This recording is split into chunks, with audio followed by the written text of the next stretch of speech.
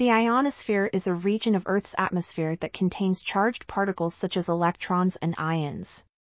It is affected by the sun's radiation, which causes changes in the density and temperature of the particles. These changes can cause disruptions in radio communication signals, making them difficult or impossible to receive. Researchers have been studying these changes in order to better understand how they affect communications and other aspects of space weather. Two main phenomena in the lower and middle latitudes of the ionosphere are the equatorial ionization anomaly, EIA, and the equatorial plasma fountain, EPF, which involve the removal of plasma from around the equator by the upward E/B drift, resulting in troughs and crests.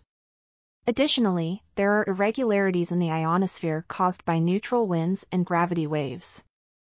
During periods of high solar activity, the EIA is stronger and more pronounced than during periods of low solar activity.